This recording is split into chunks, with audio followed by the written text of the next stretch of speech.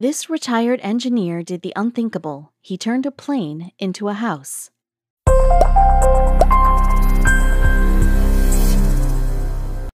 Before we tell you this story, we want you to imagine yourself in the woods. While walking and talking in the beautiful scenery, you suddenly stumble upon an aircraft. What would be the first thing that pops into your mind? Perhaps you would think there was an unreported plane crash.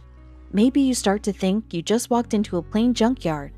However, if you happen to be in an Oregon town called Hillsboro, you would have simply found the incredible thing Bruce Campbell gets to call his home. Of course, he would not be the first man who crafted a shelter from something that was once a different thing entirely. After all, there are numerous other folks out there who made pretty bizarre homes they live in. We've become used to hearing about people living in boats and cars, so it's nothing more than quirky to us. However, there are other things out there that are a little more unconventional. For one thing, there are different groups of people who make living spaces among and within the trees. Meanwhile, there are those who make their homes out of stone, bricks, mud, and straw. But we bet this would be the first time you have heard of an airplane home. It is no surprise to hear that it was difficult for Bruce Campbell to take an airplane and convert it into his own home. There were various setbacks he had to overcome on his quest. We do not even have to get into the nitty-gritty of the legalities that surround this ordeal. Can you just imagine what it must be like to bring a huge airplane there? Aside from that, how do you even transform something like the Boeing 727 into a place that you can comfortably live in and day out?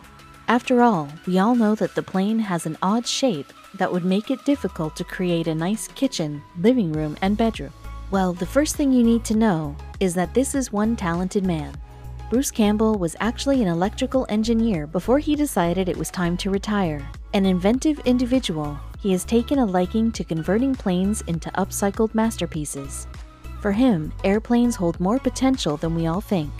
Armed with incredible imagination, this man took an old airplane and saved it from its scrap metal fate by turning it into a fascinating abode. Let us see how he did such an amazing feat all by himself. The retired electrical engineer is a 64-year-old man who has always been armed with a creative vision. When he was still in his 20s, he paid for a 10-acre plot of land in the woods of Hillsboro, Oregon. It cost him $23,000 back then. It might be hidden in the forest, but he knew what to do with it. Even when he was a little boy, Bruce Campbell was already fond of tinkering with old materials and junk to make new objects. In the beginning, he was hoping to use a piece of land to make himself a home with the use of freight vans. Before, it sounded like an innovative and wonderful plan to him, though he changed his mind after hearing about someone else's inspiring story. About 2 decades later, he got wind of what happened to a hairdresser from Mississippi called Joanne Ussery.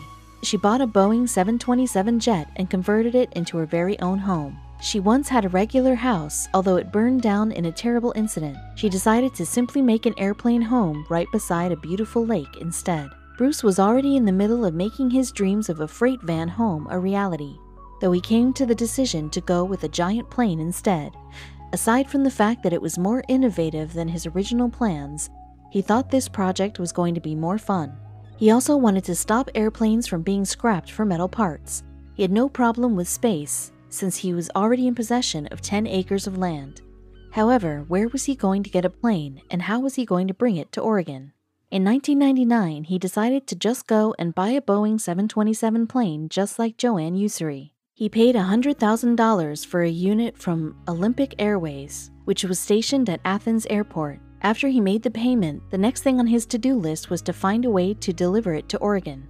We doubt you would be surprised to hear that the most challenging part of the entire project was to bring the plane all the way from Athens to Oregon. He had to arrange and then put the move into action. Apparently, doing so set him back by yet another $120,000, which meant that his airplane home project already cost a jaw-dropping $220,000 by then. Nonetheless, Bruce Campbell would get the bang for his buck in more ways than he thought he would. Keep in mind that we are dealing with an industrious man here. Bruce Campbell was thrilled and ready to begin work on the project, which was not only new but also large. However, let us first take a look at how he managed to bring the Boeing into his neck of the Oregon woods. A couple of men had to first take apart the wings of the plane in order to move it to the forest. A lot of people have expressed their concerns about the laws surrounding a project like this one. While there were no legal issues whatsoever, he was the owner of the plot of land anyway. He certainly thought the whole thing out. The wings needed to be deconstructed in a way that it would still be possible for Bruce Campbell to reinstall everything after the airliner got to its new environment. He figured that he would begin working on this work in progress. That might have been how it started, although it later became much more than that after all the years of hard work he put into it. In the beginning, he only thought of the undertaking as nothing more than an enjoyable project. He did not have a specific vision in mind back then. Regardless, he was planning to upcycle the airliner. He strongly believed that it was in his power to convert jetliners into fantastic homes. These engineering wonders had to be saved from being mindlessly scrapped. During the several years he worked on the plane, Campbell had to reside in the freight vans nearby. Of course, it was going to be difficult to relocate to the forest. However, he was someone on a mission, and there was no way he was giving up just like that, even though more challenges cropped up. After a little while, he had to deal with a mice infestation on the van. He did not have any choice but to retreat to the aircraft, despite the fact that he did not have a building permit on him. This was when he started to truly understand the plane. Even though he did not draw up any plans for the interior of the Boeing 727, everything clicked for him after he started to live in there. The Business Insider got to hear about this man's vision firsthand. Next time you're in a jetliner, close your eyes for a moment and remove all the seats, all the other people from your mind, he added. Then open your eyes with that vision and consider the expanse of the living room. It's a good environment, it really is. When the Mirror got to speak with him, Bruce Campbell told them about his vision and said that shredding a beautiful and scintillating jetliner is a tragedy in waste and a profound failure of human imagination. Aside from that, he said that it might sound like a strange and lonely thing to live in an aircraft right in the woods, but he did not think it was all that unnatural. For him, airplanes come with an engineering grace unmatched by any other structures people can live within. Before he debuted the masterpiece he calls his home, he first had to clean the exterior of the plane with the use of a high-pressure water spray. When he spoke to Daily Mail, he told them that it might sound like an easy job, but the entire task of pressure washing actually happens over 4 days. The Boeing 727 fuselage exterior required washing every 2 years. Bruce Campbell has to use ladders to access the top portion of the plane, as well as the engines. Cleaning this part of his home is actually a rather dangerous task, since it was always possible for him to fall or get into an accident. As a matter of fact, this makes him nervous. However, you will see why he puts up with this after you see what's inside.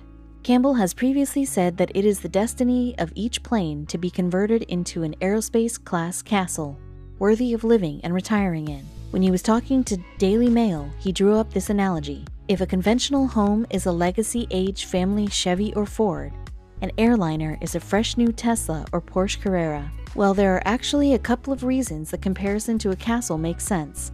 For one thing, Campbell installed concrete pillars and a driveway for the Boeing 727 airliner. If you ever found yourself in the forest of Hillsborough and stumbled upon his home, you should be able to notice just how much work has been done to the airliner. You can easily tell that it did not pop out of there from nowhere. Campbell tried his hardest to make use of the equipment he found on the airplane, though he decided not to touch the controls and the instruments in the cockpit. Nonetheless, he updated certain things when he worked on the interior of the aircraft to make it better suited for everyday life. If you ask Campbell, he considers this new project to be a never-ending work in progress and a functional home at the same time. Aside from building a shower all by himself, he also had to restore certain features that came with the plane. The LED lighting, the flight stairs, the plane-style lavatory, and the original seats. We bet you're dying to know what it looks like after he worked so hard on it. If you plan to pay a visit to his jetliner home, you'll have to get up there by climbing the fold-down stairwell that came with the plane. Yes, it will be just like what passengers do when this Boeing 727 was still being used to transport people from one airport to another. It definitely looks like Bruce Campbell had everything covered, even down to the minutest detail. For one thing, he actually prepared a shoe rack and stocked with pairs of slippers for the visitors he was expecting to come and visit. He wanted the people to only wear socks and slippers when they're inside the plane. Why? It is his way of preserving the cleanliness of the plane, since it's hard to clean it often. He noticed how quickly the glass floor of the plane became dirty thanks to the surrounding forest. Of course, all of us want a clean home. This is the reason he decided to enforce his socks and slippers rule. Even though he is living there on his own, he still has a lot of pride in the home he's worked hard for. Yes, even Campbell follows the rule he has implemented. He also exclusively wears slippers and socks on his feet when he is staying in the airplane home. He is a big fan of the plexiglass floor, as he likes the effect it has on the look of the home.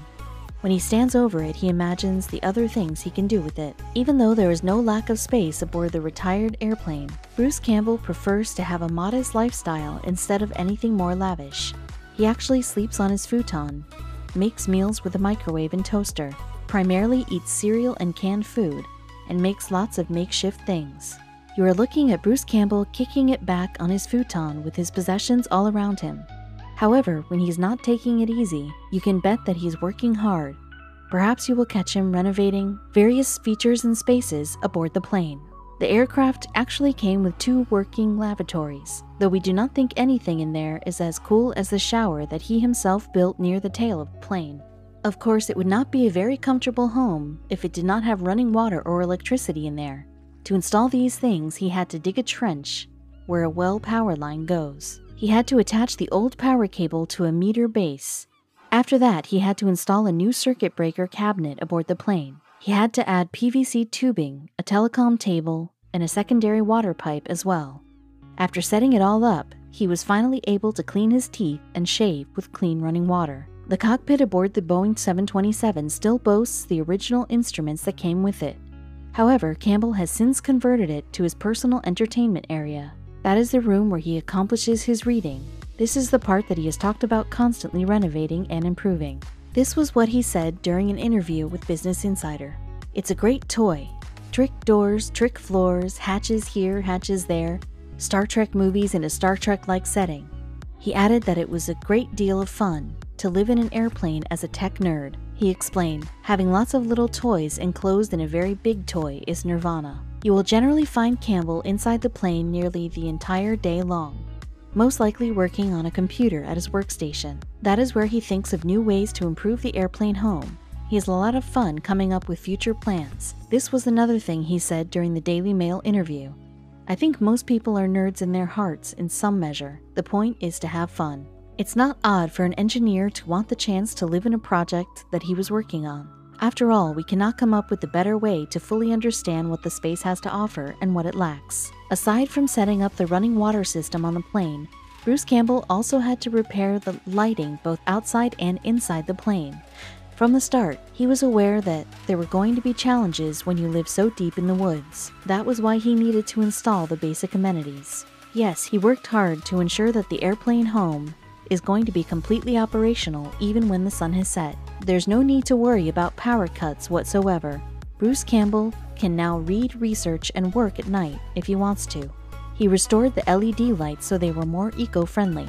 Bruce Campbell does not only take good care of the interior on the plane, he has also taken it upon himself to care for the forest area that surrounds his home. Do you know how you tend the garden or yard? For Campbell, it is rather similar to that. He makes sure to mow the grass every week and pulls the weeds that grow beneath the airplane. We all want our homes to be presentable after all. This might sound rather tedious, but remember what we said about how industrious he is. During the interview with Daily Mail, the reporter asked Bruce Campbell about his firm belief in upcycling airplanes and turning them into homes. The engineer put emphasis on the various environmental benefits of his endeavor. He also made a comment about how durable and strong airplanes are. He explained that they even have the ability to make it through storms and earthquakes. The Boeing 727 can do more than just survive a storm. Another benefit is that it would be relatively easy to maintain and keep clean. He said the interior is easy to keep immaculately clean because they are sealed pressure canisters. They could last for centuries. He is also of the belief that converting planes could soon become a trend if only people came to understand its environmental impact. There are definitely people who would not even consider such a living arrangement because they think there will be no amenities and supplies. However, Bruce Campbell just showed everyone that this is not true. The city is accessible from his plot of land, so he can easily go out and get everything he needs. As you can see below, the kitchenette in Bruce Campbell's house is stocked with just about everything a person would need. There's produce, there are condiments, and he has supplies. Sure, it would be difficult to make something gourmet. However, he cares less about feeding his stomach than he does about feeding the tech's soul. Basic meals are all he needs to survive, and those are easy enough to make on the airplane home. At the very least, it is better than what most airlines offer during flights.